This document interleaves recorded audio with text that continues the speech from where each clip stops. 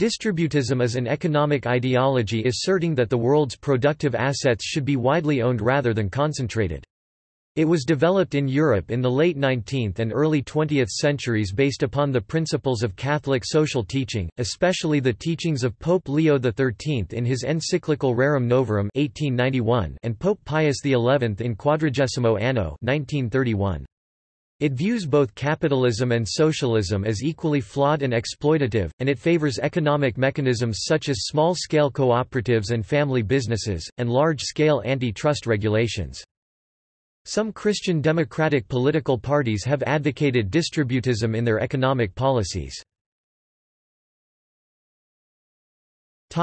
Overview. According to distributists, property ownership is a fundamental right, and the means of production should be spread as widely as possible, rather than being centralized under the control of the state, state capitalism, state socialism, a few individuals, plutocracy, or corporations, corporatocracy.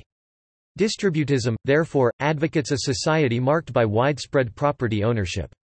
Cooperative economist Race Matthews argues that such a system is key to bringing about a just social order. Distributism has often been described in opposition to both socialism and capitalism, which distributists see as equally flawed and exploitative. Further, some distributists argue that socialism is the logical conclusion of capitalism, as capitalism's concentrated powers eventually capture the state, resulting in a form of socialism. Thomas Stork argues, "Both socialism and capitalism are products of the European Enlightenment and are thus modernizing and anti-traditional forces."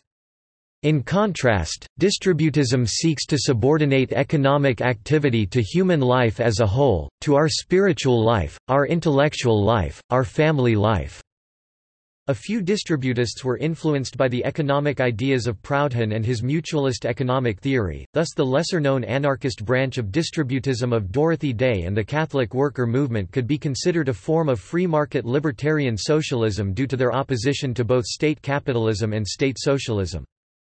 Some have seen it more as an aspiration, which has been successfully realized in the short term by commitment to the principles of subsidiarity and solidarity, these being built into financially independent local cooperatives and small family businesses, though proponents also cite such periods as the Middle Ages as examples of the historical long-term viability of distributism.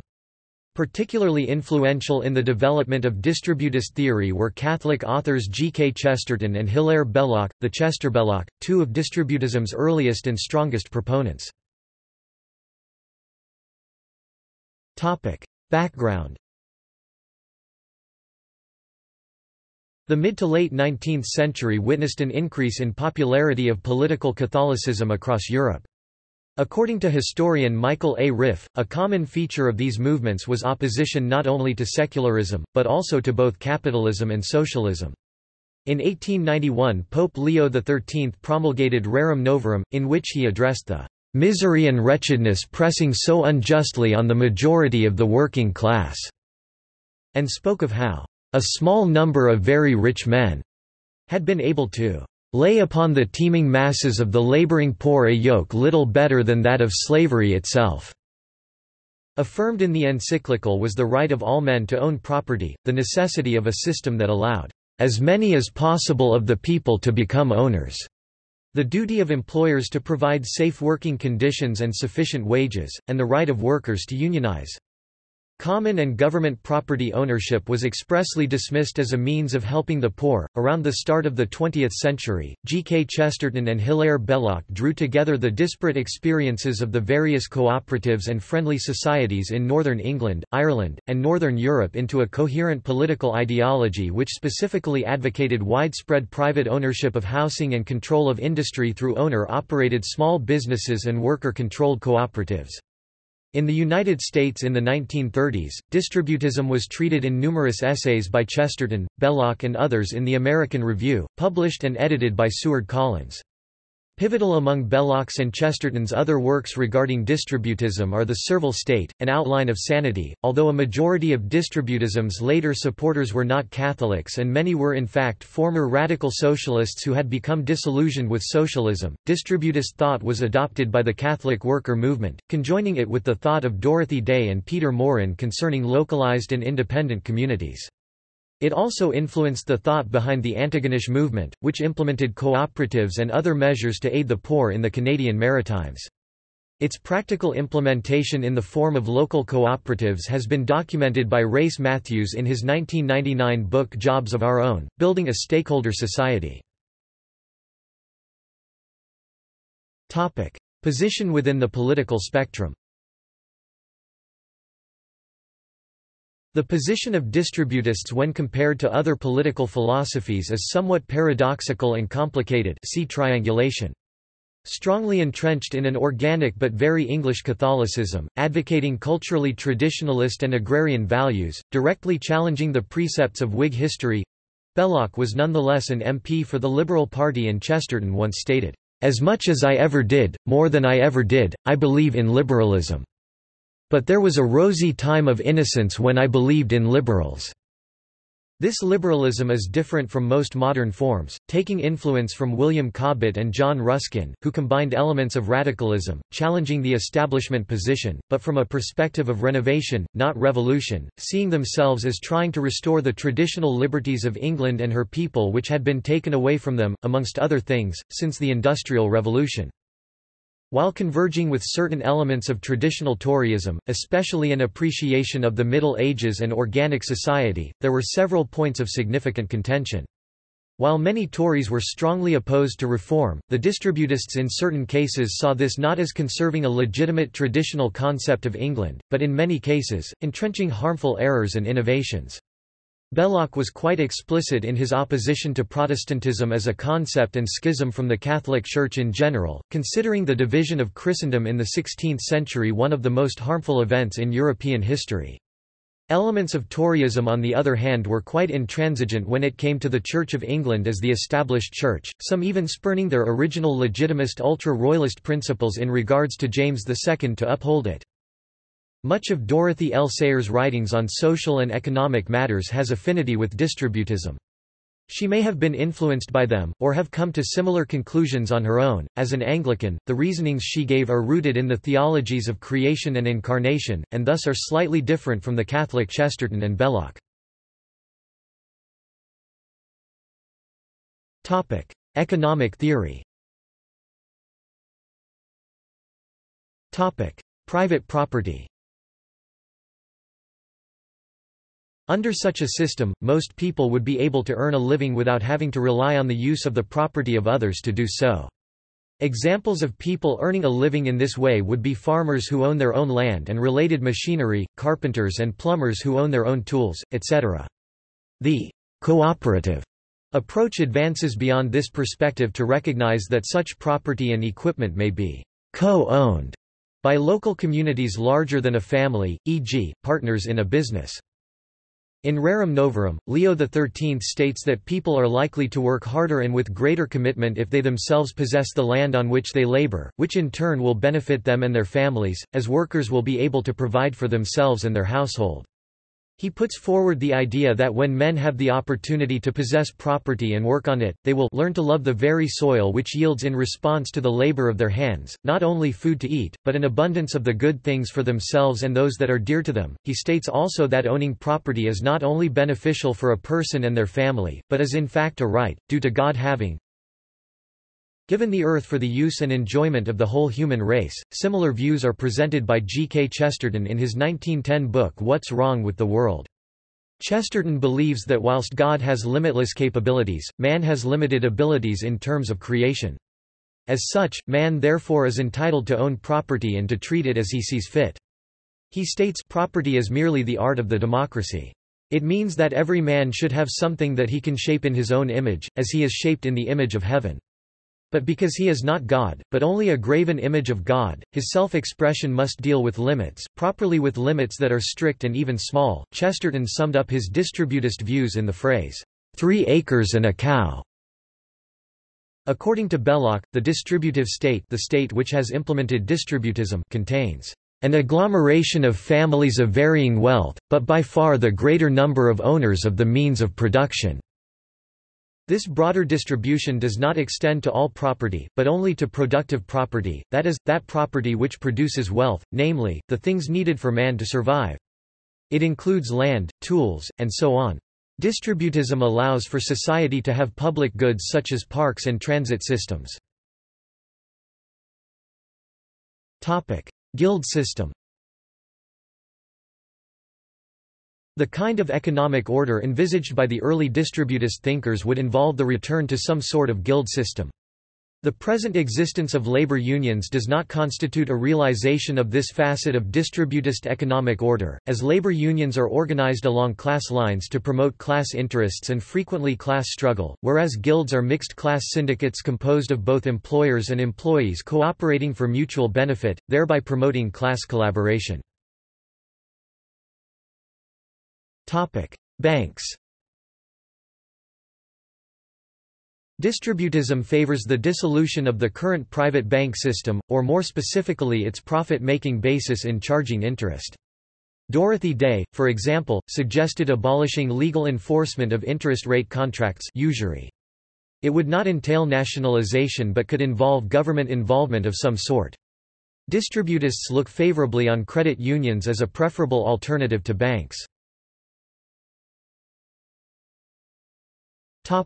Antitrust legislation. Distributism appears to have one of its greatest influences in antitrust legislation in America and Europe, designed to break up monopolies and excessive concentration of market power in one or only a few companies, trusts, interests, or cartels. Embodying the philosophy explained by Chesterton, above, that too much capitalism means too few capitalists, not too many, America's extensive system of antitrust legislation seeks to prevent the concentration of market power in a given industry into too few hands. Requiring that no company gain too great a share of any market is an example of how distributism has found its way into government policy. The assumption behind this legislation is the idea that having economic activity decentralized among many different industry participants is better for the economy than having one or a few large players in an industry. Note that antitrust regulation does take into account cases when only large companies are viable because of the nature of an industry, as in the case of natural monopolies like electricity distribution. It also accepts that mergers and acquisitions may improve consumer welfare, however, it generally prefers more economic agents to fewer, as this generally improves competition. Social credit. Social credit is an interdisciplinary distributive philosophy developed by C. H. Douglas (1879–1952), a British engineer, who wrote a book by that name in 1924. It encompasses the fields of economics, political science, history, accounting, and physics. Its policies are designed, according to Douglas, to disperse economic and political power to individuals. Social theory. Human family. Distributism sees the family of two parents and their child or children as the central and primary social unit of human ordering and the principal unit of a functioning distributist society and civilization. This unit is also the basis of a multi-generational extended family, which is embedded in socially as well as genetically interrelated communities, nations, etc., and ultimately in the whole human family past, present and future. The economic system of a society should therefore be focused primarily on the flourishing of the family unit, but not in isolation, at the appropriate level of family context, as is intended in the principle of subsidiarity. Distributism reflects this doctrine most evidently by promoting the family, rather than the individual, as the basic type of owner, that is, distributism seeks to ensure that most families, rather than most individuals, will be owners of productive property. The family is, then, vitally important to the very core of distributist thought. Subsidiarity. Distributism puts great emphasis on the principle of subsidiarity. This principle holds that no larger unit, whether social, economic, or political, should perform a function which can be performed by a smaller unit. Pope Pius XI, in Quadragesimo Anno, provided the classical statement of the principle, Just as it is gravely wrong to take from individuals what they can accomplish by their own initiative and industry and give it to the community, so also it is an injustice and at the same time a grave evil and disturbance of right order to assign to a greater and higher association what lesser and subordinate organizations can do. Thus, any activity of production, which distributism holds to be the most important part of any economy, ought to be performed by the smallest possible unit. This helps support distributism's argument that smaller units, families if possible, ought to be in control of the means of production, rather than the large units typical of modern economies.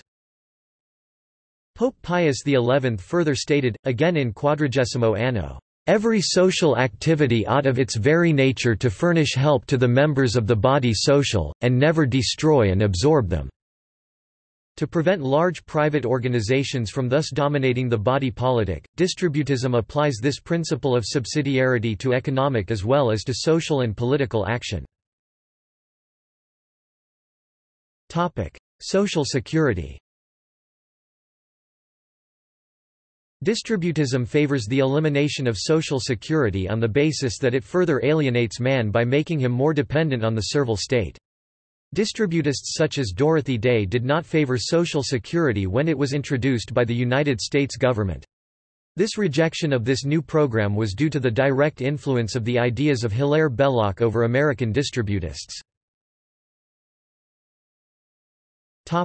Society of Artisans. Distributism promotes a society of artisans and culture. This is influenced by an emphasis on small business, promotion of local culture, and favoring of small production over capitalistic mass production. A society of artisans promotes the distributist ideal of the unification of capital, ownership, and production rather than what distributism sees as an alienation of man from work. This does not, however, suggest that distributism necessarily favors a technological regression to a pre-industrial revolution lifestyle, but a more local ownership of factories and other industrial centers. Products such as food and clothing would be preferably returned to local producers and artisans instead of being mass-produced overseas. Geopolitical theory. Political order. Distributism does not favor one political order over another, political accidentalism. While some distributists, such as Dorothy Day, have been anarchists, it should be remembered that most Chestertonian distributists are opposed to the mere concept of anarchism. Chesterton thought that distributism would benefit from the discipline that theoretical analysis imposes, and that distributism is best seen as a widely encompassing concept inside of which any number of interpretations and perspectives can fit. This concept should fit in a political system broadly characterized by widespread ownership of productive property. Political parties. The Brazilian political party, Humanist Party of Solidarity, is a distributist party, and distributism has influenced Christian democratic parties in continental Europe and the Democratic Labour Party in Australia. Ross Douthat and Rayhan Salam view their Grand New Party, a roadmap for revising the Republican Party in the United States, as a book written in the distributist tradition. War. Distributists usually use just war theory in determining whether a war should be fought or not. Historical positions of distributist thinkers provide insight into a distributist position on war.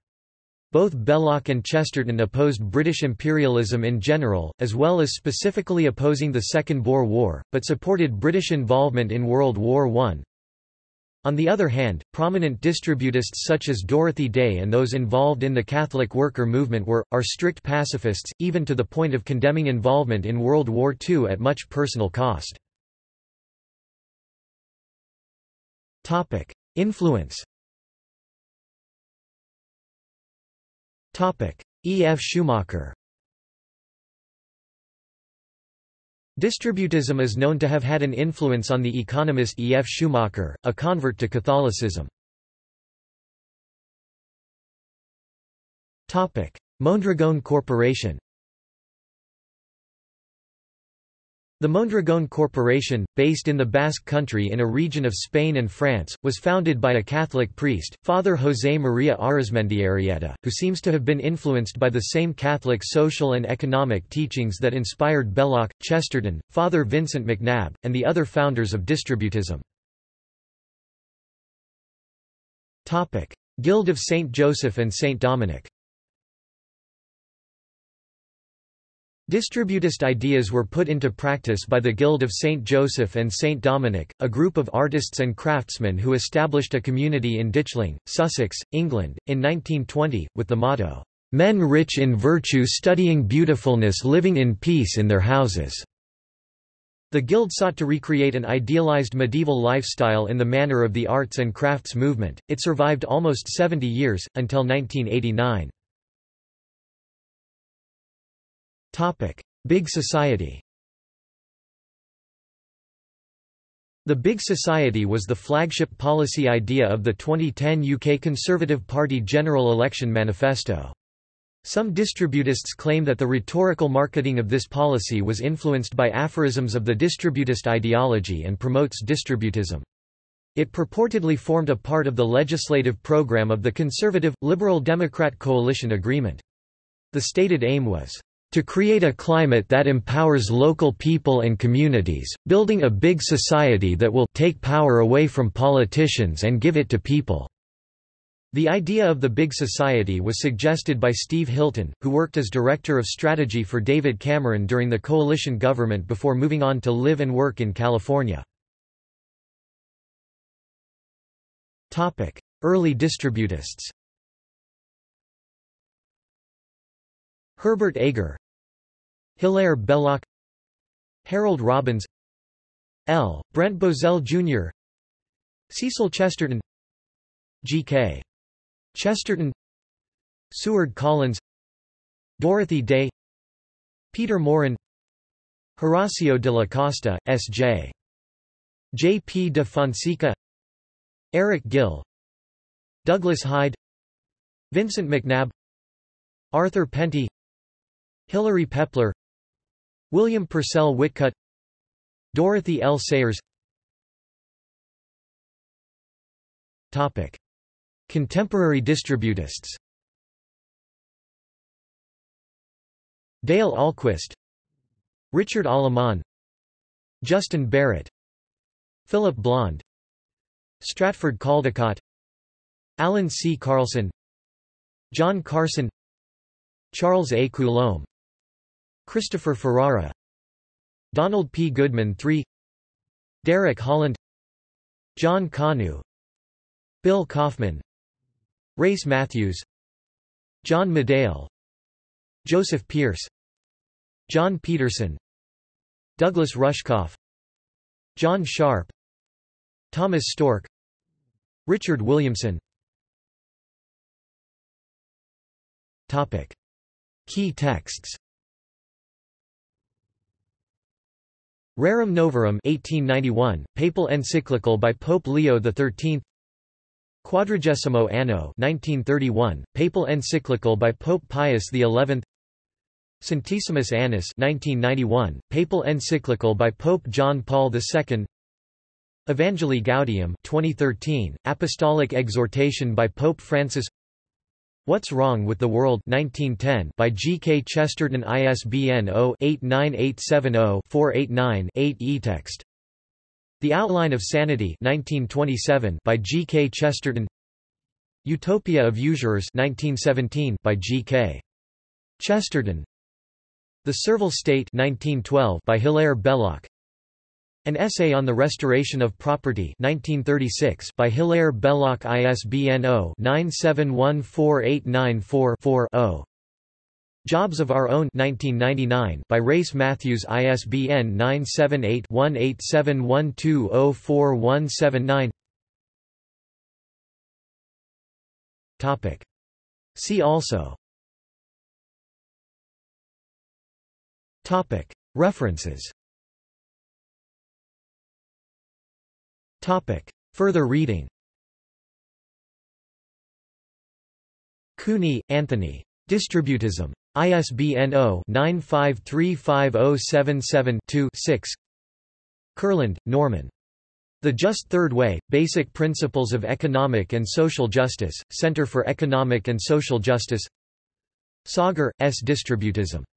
ISBN 0-905109-20-1. Shaw v. Chesterton, A Debate Between George Bernard Shaw and G. K. Chesterton. ISBN 0-9679707-7-6. Union Square Speech, by Dorothy Day. Distributism as a Means of Achieving Third Way Economics, a paper for the Secular Party of Australia written by Richard Howard of the Humanist Society of New South Wales. Pabst, Adrian. Pope Benedict's Call for a Civil Economy. The Guardian, 20 July 2009. External links. The Distributist Review.